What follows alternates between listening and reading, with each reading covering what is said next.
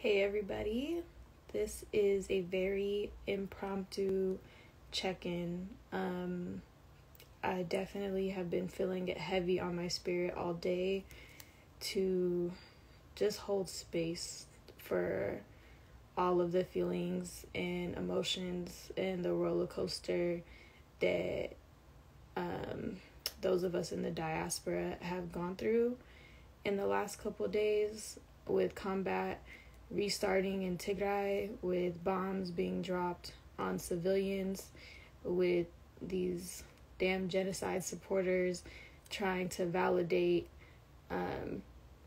bombing a kindergarten, and now bombing a hospital. Like, that's more than obvious that those are not targets. Those should never be targets of war. And constantly being gaslighted by the people who are supposed to care, and the people that are constantly screaming, humanitarian rights, etc., with their fake outrage and their fake concern, is just so degrading and heartbreaking, and just feels like so much despair.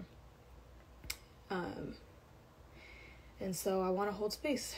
I want to hold space for us, because clearly people like to silence us, and they like to ignore us, and they like to turn a blind eye to our pain. But we do have each other, and we're able to hold space for one another. And that's what I want to do. That's what I want to do today. I want to talk to y'all, those of you who are still up, who can't sleep, who are stressed out, who are filled with anxiety, with depression, with guilt. What was the word that Brene Brown was explaining the other day? There's so many other words to describe our feelings. Anguish. So much. Just so many things. So if you could do me a favor, if you are in your group chats and you know that some of your friends are up, suffering, struggling, and they need a space to be heard, and to talk about what we're feeling and what we're going through, I would love if you could share this. I will stay on for a little while, and I just kind of want to, just hold space and talk to folks, because what we're going through is just really unimaginable. And like, I'm already ready to start crying. So I think that we as a community could use a good cry right about now. And I know that the world doesn't often let us be soft, but I will go down dying and trying to let people know that it is perfectly normal to be in tears right now. It is perfectly normal for your emotions to be all over the place right now. You are allowed to be sad. You are allowed to cry. You are allowed to be angry and to be frustrated and to be devastated. You are, whatever you feel in this moment, considering what we're going through, is completely valid and normal. And I don't want people thinking that they're going crazy. You're not going crazy. This world is crazy. And these people are trying, okay? When I say these people, I'm talking about specifically these genocide supporters, right? And perpetrators. Like, Abby knows what he's doing. His council knows what they're doing. They can't touch you physically, right? They can't touch us in the diaspora physically. So they mess with our mental health. That's what they do. Like, quite literally, that's what they do. They try to break our spirit because they can't reach us. And they want to break the spirit of the Tigrayan people. They don't want us to keep fighting. They don't want us to actually have freedom. And these Western countries are a joke. Okay? Like, the international community loves to talk about freedom and your ability to live your life, blah, blah, blah, blah, blah. It's lip service. It's lip service. They call us rebels because we're fighting for our survival. So when you actually utilize the freedom you're supposed to have, when you actually exercise your voice, then you're a rebel. Like, it's absolutely beyond me. It's ridiculous, and we don't gotta buy into that. We know better. We know what they're really saying. And I am really tired of people constantly gaslighting us. Like, it's devastating. It's beyond devastating. And I'm seeing so many people on my timeline suffering in silence and feeling like they're going crazy and that they're screaming and not being heard. Listen, we gotta hear each other. If nobody else is gonna hear us, we gotta hear each other. So that's what I'm here to do. That's what I hope you guys are doing for each other in these group chats that you have, in these communities that you're a part of. Like, it's so difficult, and we need each other. It is our basic human instinct to connect with one another, to want to be understood, to want to be seen and felt, to want to have empathy. And we deserve that. We deserve that and more. We deserve all of that. And we got to give it to ourselves first, because clearly we see that there's not too many people trying to lend a hand or trying to help. And part of me is like, I get it. The world has been in devastation. A lot of people are at minimal capacity. But those people aside, there's plenty of people who could do something and won't, because it benefits them too much not to. And that hurts the worst. It's like just having someone constantly putting that knife, not even in your back, it's in your front, doing it to your face. Like, literally, it's so wild to see these ridiculous NGOs, these so-called UNs, like, union of what? Y'all united in oppressing black people? Y'all united in making sure that Africa stays poor? Y'all united in making sure that, you stay on top? Like, what you united for? Like, I'm trying to figure that out. And it's just been so devastating. So I just wanted to share space with y'all. So again, if you're up and you are not sleeping because you were thinking about the attacks that have been happening in the last couple of days, there's a couple of things to remember, right? That anytime Abby's regime takes a loss on the battlefield, they take it out on the people. And it's very intentionally done. It is strategically done to try to break the spirit of the people. Trust and believe that is the ultimate goal. And we have to continue to remember that our people, the people in Tigray, they're not just laying around waiting. They are continuously fighting for their survival, their ultimate survival. And they're not backing down, and they're not giving up. Because what are your options, right? And that takes a level of resilience, a level of,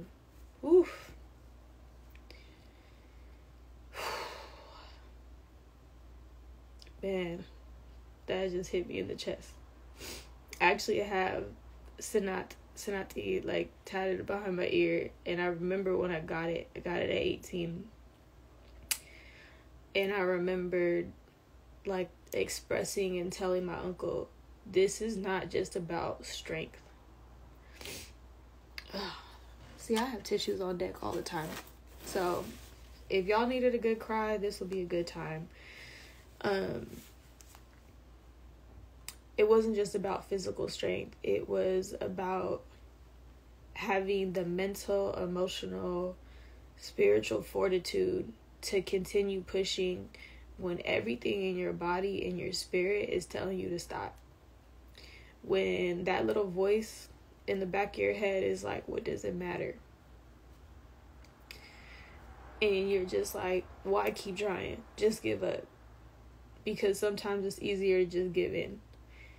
And every time I think of that, every time I consider doing that, I look up and I look around me, and I see that the people are still going despite everything that has been thrown their way, that most of us wouldn't have lasted 3 months in their shoes, okay, let alone 3 weeks.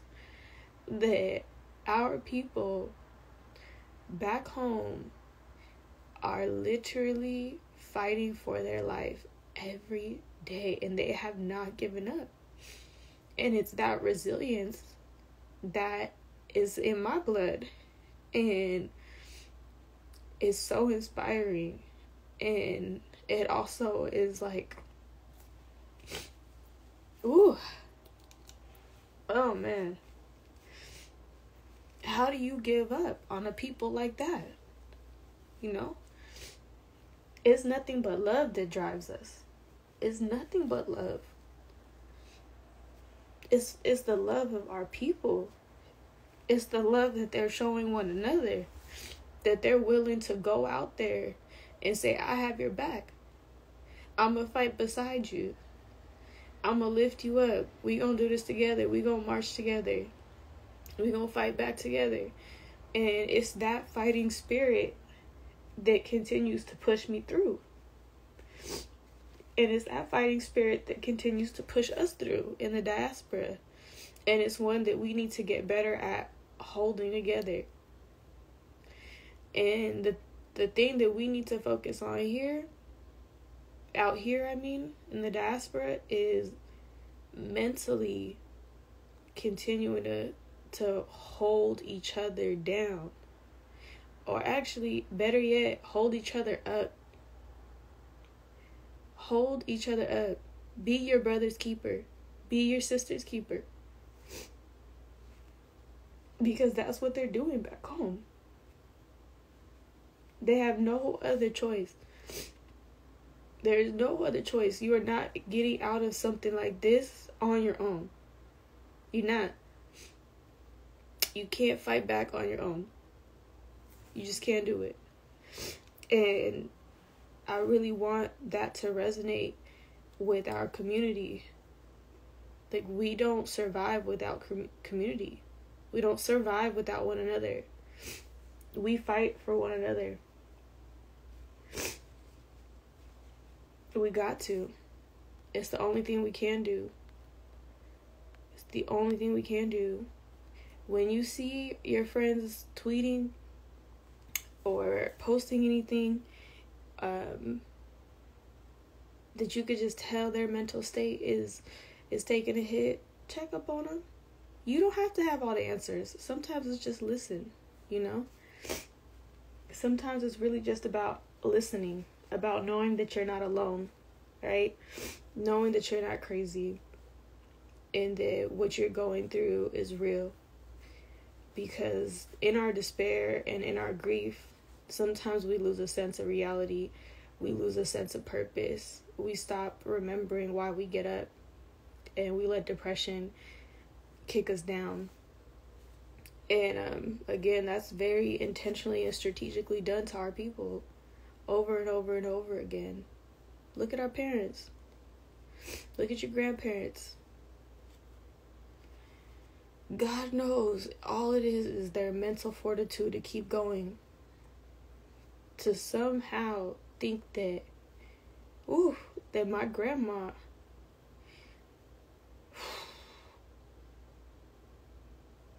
my God.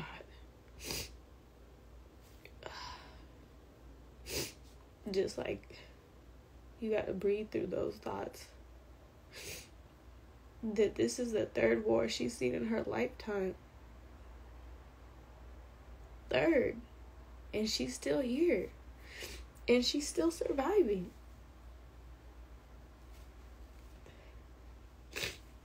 I remember telling this woman, she was like, man, there's a video I have of her, and maybe I'll post it. She was like, look at your grandma. I'm old, Adi gay, like, you know, I'm getting old. She has a full set of white hair. She is a silver fox, okay? I can't wait to be one. Actually, hold on, let me knock on wood. I could wait a couple years, okay? But she is a full silver fox, and it's so beautiful, and it's so contrasted against her beautiful dark skin. And this woman has more life in her than, man.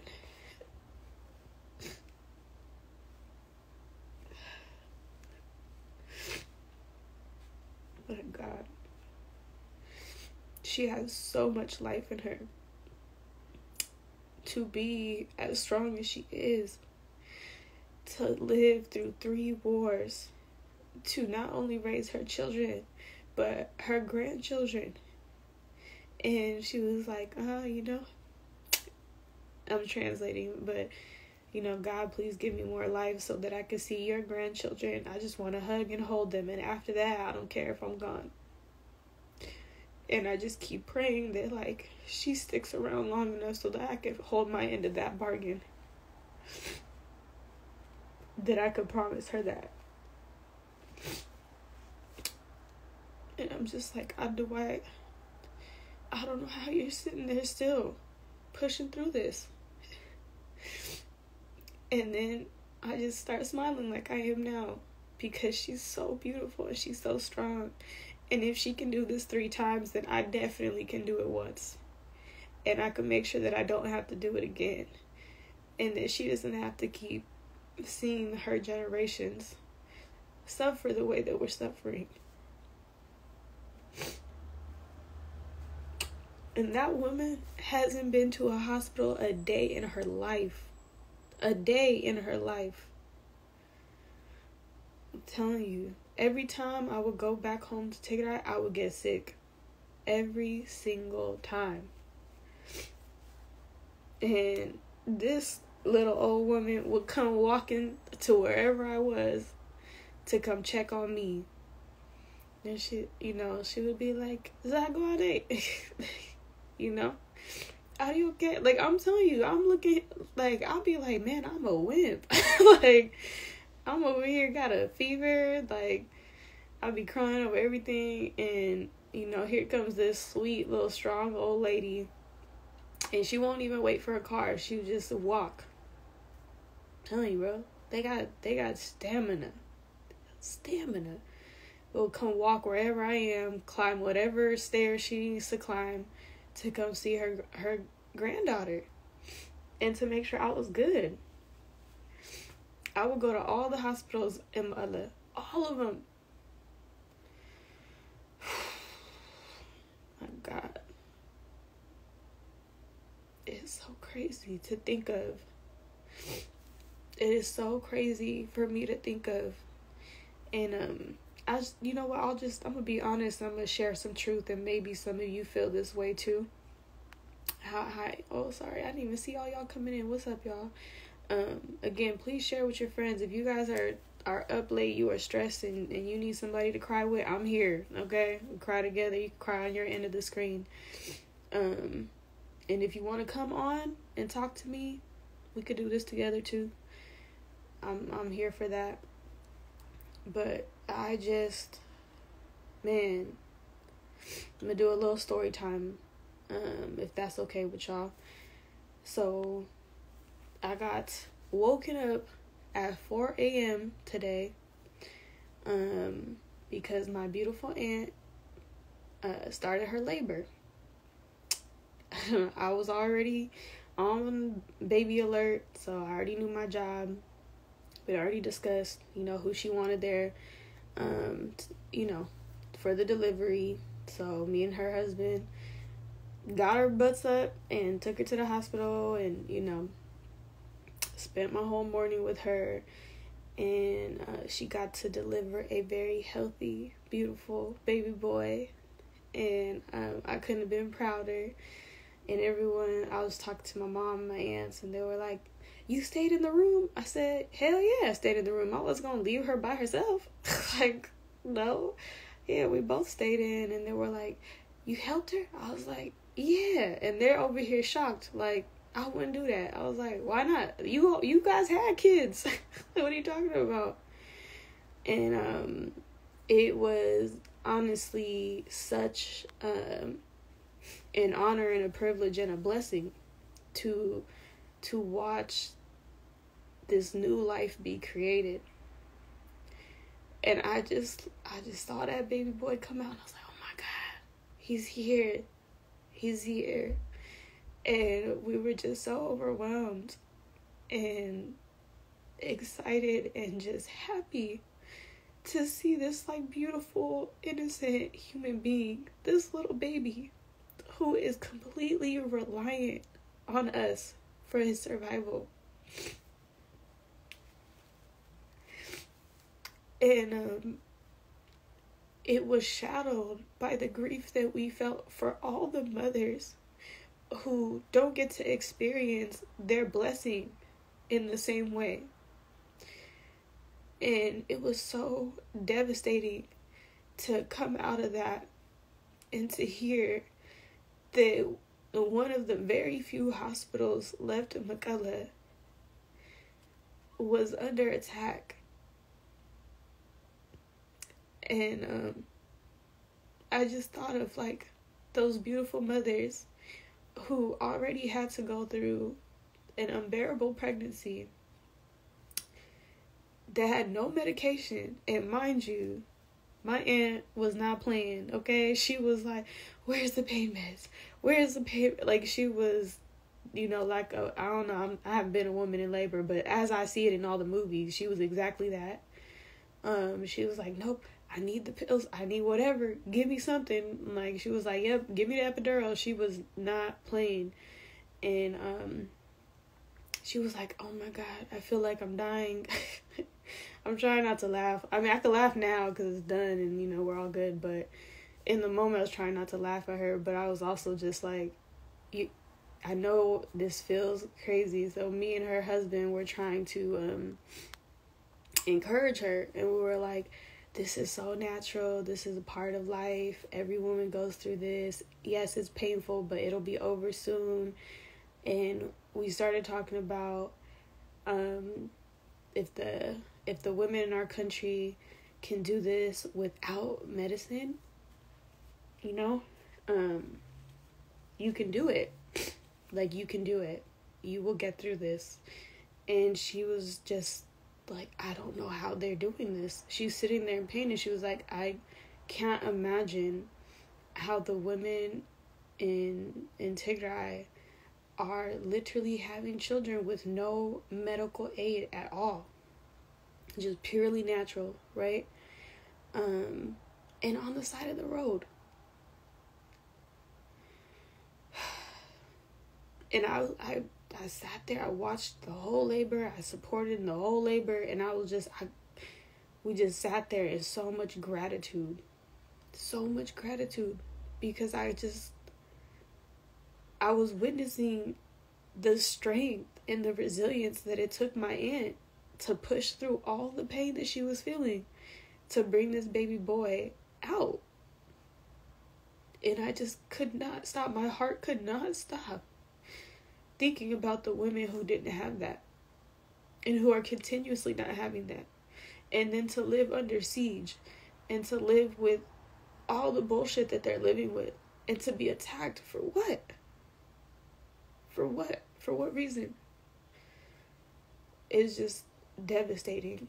And then to come on the internet and every single day there are people whose only job is to try to make your misery worse and to try to gaslight you and to make you feel like, you know, you deserve this in some weird twisted ass way because they're hurt and they're broken and they're filled with so much hate that they want the rest of us to be miserable with them. And I was so angry, like just angry for the people, because I know I'm not physically suffering and mentally I have the skills that I need to cope and to take care of me, and I take the breaks I need. But it was making me so angry because I know that there's so many who are so vulnerable in our community that feel like they don't have the support that my aunt was surrounded by. And I knew she would be perfectly fine because she has all of us here that we love and support her. That this baby is going to be raised in a community of love, that there was people waiting on him. There was food ready. If my aunt couldn't produce, there's food for him. There wasn't going to be anything that this baby needs or wants. And it's just such a blessing. And I'm so grateful for that. And so that anger started to turn into, what can I do for my people? And that's how I've survived everything. Because I remember how blessed I am and remind myself, I do my grounding, and I remember, like, you're good. You have everything you need. You are capable of providing whatever it is that you don't have. And you can ask for help, and more times than not, you will receive it. And it's in that vein and in that spirit that I was like, okay, I'm exhausted. It's been a long day. And I do need to do my stretching and to take care of my body before I lay down to rest. But it was so heavy on my spirit that my people know that they're not alone in this, and that what I could do is to turn around and use that blessing to share with others some type of message of support and resilience. And for anyone who is in that, very desperate and broken and dark place where they're starting to consider, what's the point? The point is you're still here. The point is we're still here. This genocide was never going to be won. Make this very clear, okay? Oh. This genocide was never going to be won. Let me repeat that for the people in the back. I said this before, and I'm going to say this until I'm blue in the face. If the point of genocide is to exterminate the Tigrayan people, then Abiy has already lost. And he knows it. When people say these sick and disgusting things of, we want to make sure there's no more babies coming out of Tigrayan wombs. Guess what? One just did today. So he already lost. He already lost because Tigray isn't dead, because we're here. The diaspora exists. We exist all over the world. If we ever need to be reminded when people try to gaslight us, when these people, when crazy trolls and people who literally get paid, okay? People who get paid to make us miserable and try to convince us that our plight is unwinnable, that it's impossible. They already lost. We already won because we're still here. And in their mind, we shouldn't have been. But we're here, and babies are still being born in the diaspora every day. Every day. And it is a beautiful miracle that renews hope and faith. And it doesn't take away from the despair, but it does keep soothing it and reminding me that if for nothing else, I can keep pushing forward for the lives that we do still have, and that every single one of them matter. Every single one of you, myself included, we all matter, despite how much people try to convince us otherwise. They wouldn't try so hard if we didn't. If we didn't matter, they wouldn't try so hard to try to exterminate us. I promise you that much. Oh, man. But this also gives me a lot of gratitude for the healthcare that I did receive whenever I was back home. And I am, honestly ashamed too of of my perception of it. I'm sure other people have similar experiences of coming from whatever country, city you come from, and going to Tigray for the first time. And I remember being very young and ignorant and talking to my dad. I don't know, must have had like food poisoning or something. And I was like, Dad, we need to go to the hospital. We need to do this, this, and this. And I don't know what I thought I was going to walk into, but it was not what I thought it was going to be. And just immediately, like, being so condescending and rude to the hospital staff and people of like, do y'all even know what you're doing? What are these machines? Y'all don't have the latest stuff? Like, just completely being ignorant to the plight of the people there and how difficult it was to run a hospital and to get resources into our region. And this was pre-war, and I just kept feeling that, especially in the last couple years, of just that guilt of being a spoiled diaspora, and remembering some of the looks and faces and arguments I would get into with the staff when they would ask me something, and I was like, no, that doesn't even make sense. Why would I do that? You know, I'm like arguing with doctors like I know better. And I was just like, wow, like, I can't believe I was that person. And I felt completely guilty about that, seeing how these doctors and staff and nurses and volunteers are doing everything they can with nothing. They have literally with like no resources. Like, I've lost so many family members because they don't have any medicine. They have very little supplies in the first place. But somehow, some way, being creative and resourceful, they are still trying to treat people. And to attack those very people is just so sickening. And I felt sick to my stomach because I was that person, and I will never be that person again. On my mama's life, I would never ever be that person again. And I will definitely be spending the rest of my time on this earth making sure that I support those very people who have given everything that they have to support ours. And that level of resilience, that level of grit, woo,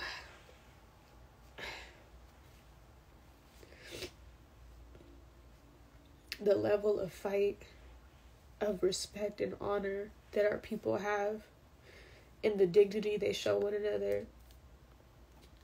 It is truly inspiring, and I've never been prouder to be from Tigray and to continue to be a voice for people who are just so brilliantly amazing and beautiful in every way and resilient in all the ways that matter.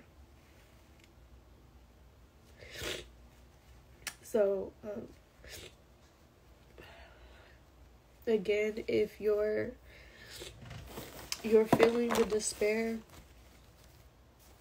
of the last few days, and not just the last few days, man, the last 2 years,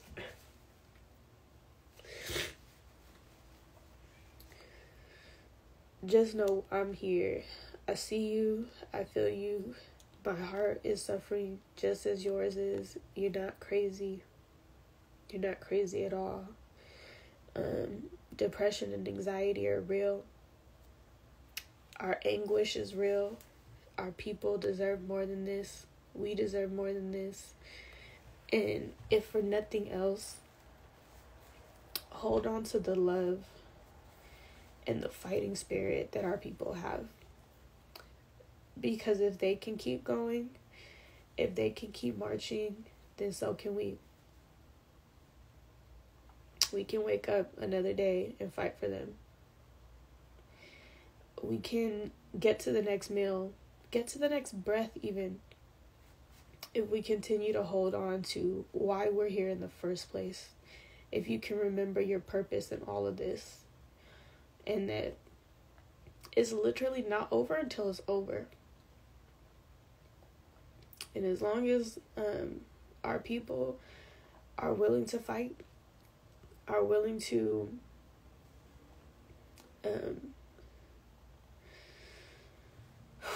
show up every day and to keep pushing, let us be motivated by that. Let us be inspired by that. And remember that as they cry, we cry too. And it's okay to feel that pain. That just means you're human. That just means your heart is working. Really and truly. If you can feel the devastation that you're feeling right now, that means your heart is working. It means that you have not lost your humanity. It means that you have the ability to empathize with others. And you're suffering because you want to do something about it. And you want to try to take that pain away. And that just means you're an amazing human being. That's what that means. Even through your tears, even through your ugliness that you're feeling on the inside and all of the hard emotions, it means that you have a beautifully just empathetic, sympathetic spirit, and that you're willing to do something about it. And that when Tigray opens, you'll be able to do even more, abundantly, exceedingly over what little we feel like we can do here. But you continuously thinking about these people, thinking of ways to heal them, to be their light, it's amazing. And don't forget it. So, I've probably been on here longer than I planned. And I know it's late night for us in the US, but hopefully people who need this message in the morning will get it. And if you need a place to feel and to be seen, that you know that it's here. If you need a voice, send me messages. It's fine. I'll listen and I'll respond as much as I can. You know? I'll plug you in where I can. But what I don't want to continue to see is people suffering in silence. Don't do that to yourself. You don't need to. Just as Tigray is holding Tigray together, those of us in the diaspora can follow that lead, and I will continue to be the light that I am, and to share that light whenever I feel like it's needed. So it's starting to feel like it's every day, but as long as I can do it, I want to do it. And so with that, I just want to say that I love us. And I just want to see us make it through this. And I want to see people find their reason to smile and find their joy and help them create it. And to understand that you're still beautiful, and your dreams and your imagination and your purpose is still alive, just as you were still alive and just as you were still breathing. You're here for a reason. And it might feel like you don't know what that is right now, and that's okay. But you will eventually figure those things out. And in the meantime, just remember that you matter, that you are loved, that you are important, that you are a kind and amazing and beautiful human being. And that's it. And whenever you need that reminder, play this back. That's all I gotta say. So, good night to everybody. I hope you get the rest that you deserve. Even if it's just laying down and you can't actually sleep, that's okay. That is okay. Just try and move your body, stretch your body out. If you can rest for even short periods at a time, do that. Because all of that is going to help you. And your body needs you. Your mind needs you. Your spirit needs you. Your family needs you. And I need you. I need you. Ooh. Wow, yeah. I really need you guys. I need you guys to not give up. Please do not. Please reach out before you do that. Even if you don't know me, that's okay. Please reach out. If you don't have anyone else to reach out to, please reach out. Because I just, it hurts. And I can't keep breaking my heart losing people. So, I love you all so much. Have a beautiful night. And do me a favor and share this with a friend that you know needs to hear it. All right. Bye, y'all.